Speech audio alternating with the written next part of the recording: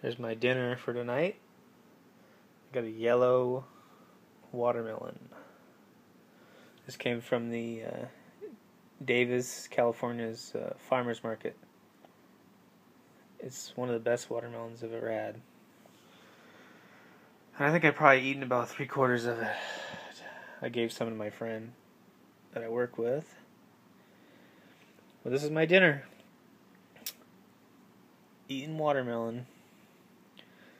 And this is my first day not eating cooked food. I've never done that, ever. Even though I've been vegan for a while. Just towards the end of the day, I always eat something cooked. So I feel pretty good.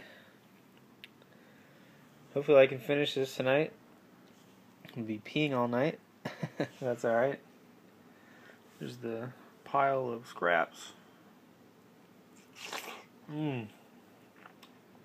Delicious.